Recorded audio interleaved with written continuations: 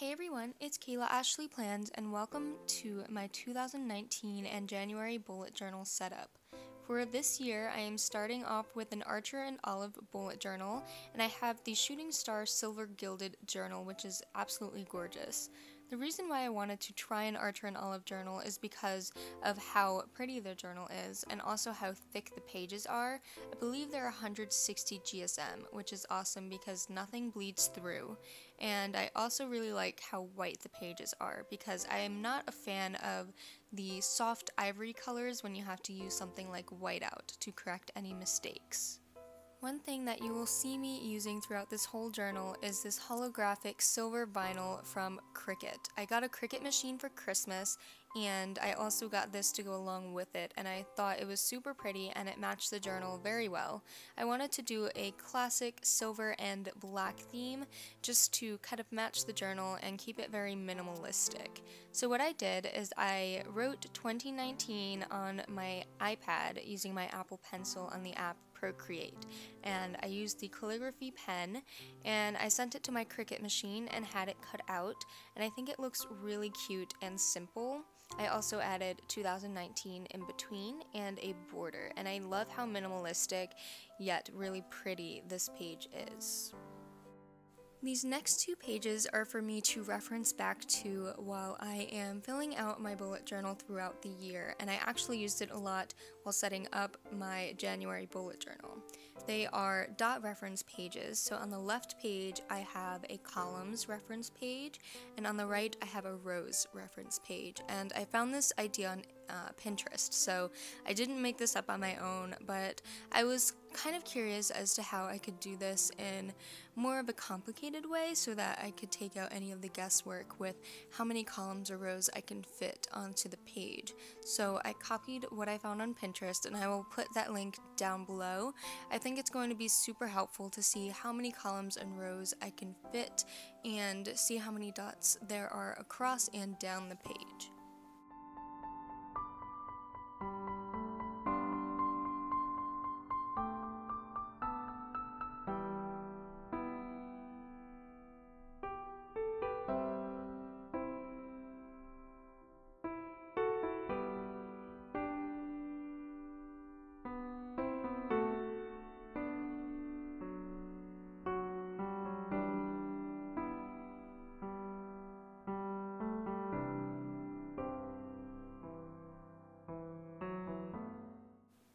This next spread is my year at a glance spread, and I really kept this simple because I usually use it just as a reference to see what days of the month are there, not to actually track events because I'll use my phone calendar for that. So it's just a reference for me to go back to in case I need to look at what the days of the month are.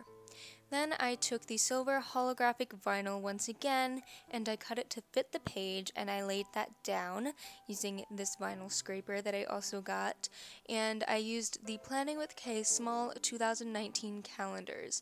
This was so much easier than having to go in and write every single number, so I found these super helpful, and I used a Sharpie paint marker to write the actual months above the stickers. So that's how easy and simple I made it, but I really like how it turned out. The next spread is going to be something new for me, and it's my year in pixels spread. Since this is my first time doing this spread, I decided to look on Instagram for inspiration, and I found the perfect layout by @steadyburrito, and I just had to use it because the moods that she used described all of my moods perfectly, and I couldn't find any words to better describe them. So go check @steadyburrito out. I will link her down below. Her spreads are really awesome, and you should go give her some love and credit. So basically what this tracker is for is to track your moods every single day and be able to see it all on one page. I'm really excited for what this will look like when it's filled out, and it's also going to be really easy to relate your moods back to whatever was happening in your life at the time. So on the left hand side I wrote out the moods and color coordinated them. On the top is where I put the first letter of each month, and on the right hand side I just numbered all of the boxes.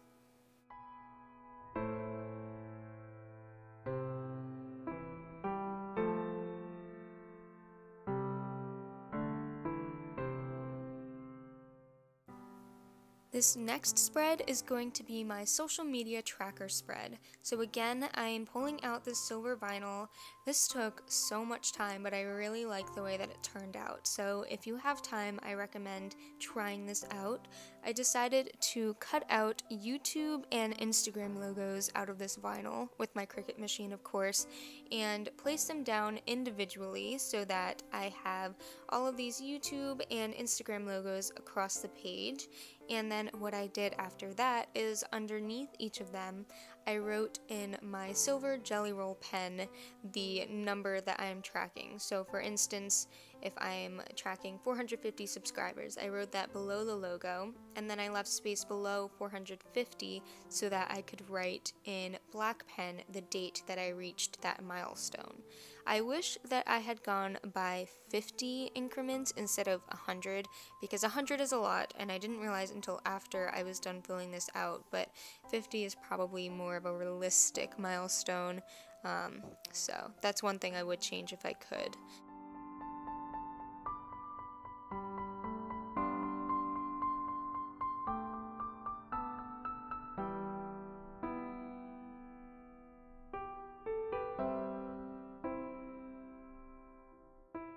This next spread is my Etsy shop tracker spread so that I can track all of my orders and track when I completed them and when I sent them out. My Etsy shop right now is on a break just because I'm on break from university, so I decided just to take a break and finish the orders that I have already. So far I've completed 4 orders this break, so I'm super excited about that, but you can check it out at KaylaAshleyPlans, and I will have everything back up soon. I'm hoping to start doing stickers now that I have a Cricut machine, so if that's something you'd be interested in, let me know down below. And then I just added more silver just to tie in the theme. Now we're finally going to start with January. The theme that I went for January was new moons and wolves, and I know with wolves it's normally a full moon, but I thought a new moon would be more fitting for the new year. So using my Ecoline black water brush marker, I decided to create the new moon in black, and this paper is amazing because this brush pen did not bleed through, and it's actually a really juicy wet brush pen, so that was really cool. I went in with a white gel pen just to add some fur and definition to the wolf. And then what I did is I printed out January on the holographic vinyl, and I decided to place that across the wolf and the new moon. It was actually really difficult because of how thin some of the letters were in January, so it took me a little while. But overall, I really like the way that it turned out.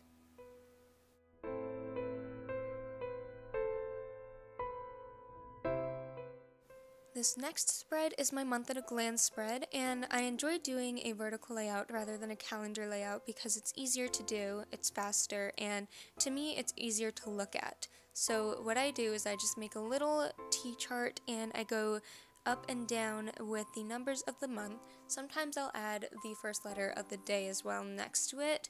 I didn't this time, but I might go back in and add it if it's easier for me. And then another thing I like about doing this month at a glance vertically is that I can see it right next to my cover page for the month, so it's right there. I also added some vinyl at the bottom just to get rid of that empty space. This next spread is my expense tracker, and I like to keep this really simple. It's just to track what I'm spending and kind of keep me accountable for what I'm spending. So what I do is I create this little table.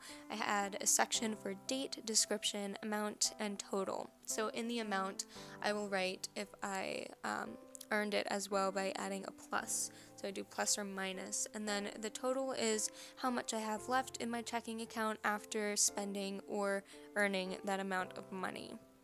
Then at the bottom, you'll see that I added some more vinyl in a triangle shape just to add a little bit more of an interesting aspect. And then I also went and included a total box at the bottom at the right side of the page so that I can see my total expense at the end of the month.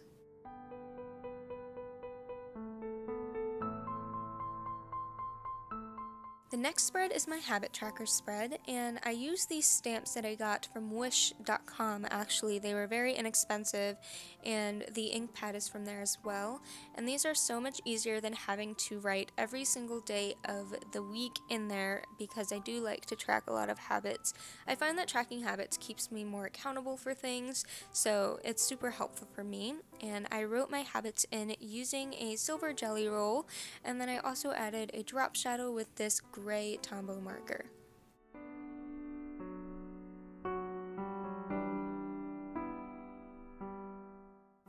Finally, we are on to week 1 of January. So I decided to do a Dutch door spread, and I made a half circle for a moon shape, and adding something like this adds more space to your spreads, but also can add design and elements to your spread that really make it come together. So at the top of the spread I wrote week 1, and then next to every day of the week I included a black circle as a new moon and used my white jelly roll pen just to write in the days of the week. Then at the top, I decided to use this holographic silver vinyl again and create strips at the top and the bottom just to add more and incorporate that holographic vinyl, just so that we have this cohesiveness. And then next to each of the circles, I went in with my hard tip Tombow Fudanowski brush pen to write in the days of the week.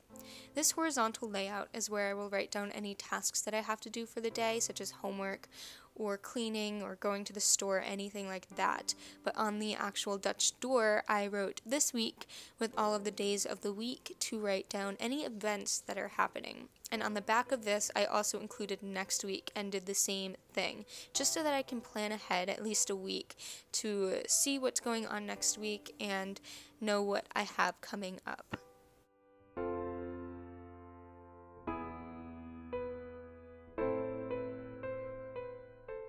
Finally, I went in with my gray Tombow brush pen just to add outlines to the Dutch door so that it stands out against the rest of the spread and also adds more of that moon effect.